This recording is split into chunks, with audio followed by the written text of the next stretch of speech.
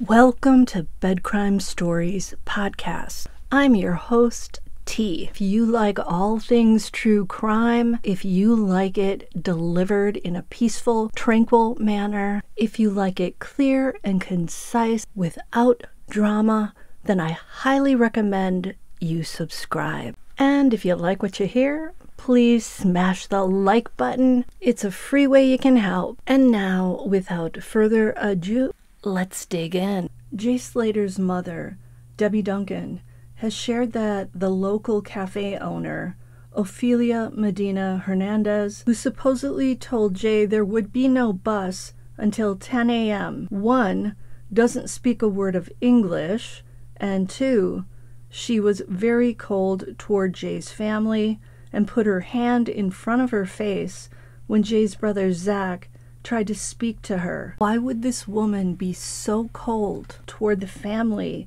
of a young man who met with such a tragic fate? This sort of blow-off behavior isn't a good look for Ophelia. I had already found her a strange character because she knew Jay wanted to head down the mountain, and yet when she saw him take a wrong turn and head up the mountain, she didn't take the time to tell him. Think about that. Had she done that, it's possible Jay would still be alive. Just a small little intervention like that to direct him to the right path might have saved his life. I mean, wouldn't you do that if you had an interaction with someone, especially a young guy who clearly didn't know his way around Tenerife? It would have taken maybe a minute or two, or even less if Ophelia had just used her hand to point him in the right direction. Now we hear that she wouldn't even try to talk to Jay's family.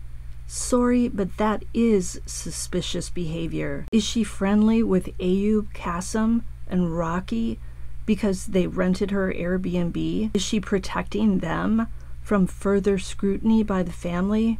Or does she have something to hide? Should we take Ophelia's coldness as another clue as to what might have really gone down in Moscow?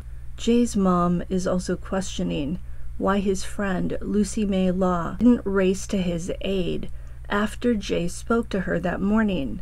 From what Lucy said, Jay was desperate at that point for a drink of water, and he was bleeding and he was lost. Debbie Duncan told the Sun newspaper, quote, "It has left me thinking, well, you knew his location. Well, why didn't you just go to him? Why didn't you just go? There are taxis everywhere. And she could have just gone. When I spoke to her, I was saying thanks for what you've done. Thanks for reporting him missing, obviously not knowing anything else." End quote. I made a video asking that same question. If Lucy cared so much about Jay, why didn't she immediately head to Moscow?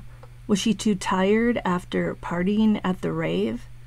I think that this is a valid question. You mean to tell me Lucy couldn't have been bothered to drop everything and rush to Jay's aid and possibly get to him before he sustained those fatal injuries? And yet she has the wherewithal to set up the GoFundMe and make it a big one, striving for 30,000 pounds. Perhaps this really is why Lucy and Brandon were seen outside the chapel during Jay's funeral. Maybe Lucy wants to avoid Jay's parents and their questions, or maybe the family has made it clear they're not pleased with her inaction on the one day Jay really needed her. And if Lucy did know Ayub Qassin and Rocky before Jay met them, why can't she tell Jay's family why Jay likely went to Moscow? At this point, fear of getting in trouble should be cast aside in favor of helping Jay's family get a complete picture of what actually happened. Remember, Lucy said in her GoFundMe for Jay's family that Jay called her at 8:30 a.m., saying he was lost, hurt, and thirsty. And she also stated that she was searching for Jay in the middle of the night. Why did it take her until nighttime to search for Jay? Do you mean to tell me that she waited all day Monday from 8:30 until whatever the middle of the night means to her to go out there and look for Jay? It would have been pitch black out there. No one in their right mind would go off onto that trail in the middle of the night. And she should have searched was in the morning right after he called her. It would have been warm. The sun would have been out, making it possible to see where she was going, making it possible to navigate the dirt path in that park. I find it hard to believe that Lucy went out there at night. Even Jay wasn't that crazy. He supposedly waited until the morning. The reason we continue to talk about this case is because of stuff like this, stuff that doesn't make sense. Even Jay's mother still feels that a lot of the details don't make sense. She was emphatic that Jay would never leave anywhere without his phone charged. Either Jay was out of his mind on some substance, or there's another reason why he left the Airbnb with his phone not charged. Maybe Ayub is lying about offering Jay a charger. Perhaps there was a strong desire on Jay's part to flee both the Airbnb and Moscow. But why? I keep wondering if Ayub and Rocky did something to Jay that made him uncomfortable, or did Jay take something from them that he knew they'd be upset about? Ayub conveniently says that he, Rocky, and Jay all went straight to bed, which of course makes no sense. We know Jay had a place to stay in Los Cristianos, and even if he lost the key, he could have tried sleeping on the beach on one of those lounge chairs. Debbie Duncan has other questions that also continue to torment her. She wants to know, why did Jay get into the car with the two men that he didn't know rather than a friend? What's the real reason that Jay left their Airbnb without charging his phone? Why did he head up the mountain when he left rather than down toward civilization? I think it's also interesting to consider the questions that Debbie Duncan is not asking, and maybe there's a reason for that. She didn't ask, why wasn't Jay wearing his clothing when his body was found? Could it be because Jay had his clothes on when his body was found, and perhaps that bit about him having his clothes next to him was simply a poorly worded sentence in a newspaper article? I don't believe law enforcement has confirmed that Jay's clothes were found next to him.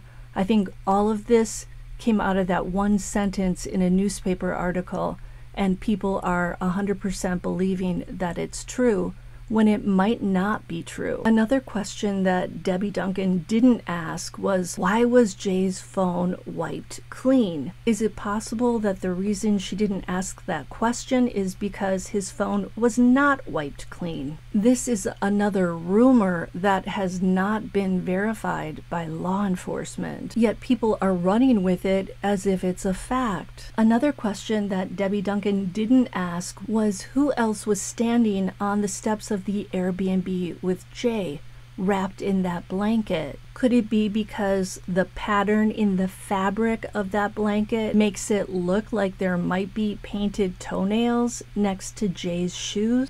Try as I might, I never saw another foot there, and yet people are saying that there's definitely another foot next to Jay's shoes. They speak as if it's a fact. Well, guess what? It's not a fact necessarily. It's speculation. Here's another question that Debbie Duncan isn't asking. What happened to the crossbody bag that Jay had around his body at the Papagayo Beach Club? Is it possible that that black bag was found with Jay's body? Is that why she's not asking, where is the black bag? Could this be yet another rumor that some creators are running with as fact? It would be good if somebody from law enforcement could either confirm or deny these rumors. Here's another question that Debbie Duncan didn't ask. She didn't ask if Lucy works for drug dealers, and is that how she pays for all these trips that she takes? Inquiring minds want to know. For me, true crime is about getting to the truth. It involves speculation, yes, but it also requires creators to make it clear what is speculation, what is unverified rumor, and what is verified fact. I'm going to leave you with a little tribute that Brad Hargreaves left for Jay on his Instagram, and I'll see you next time on Bed Crime Stories.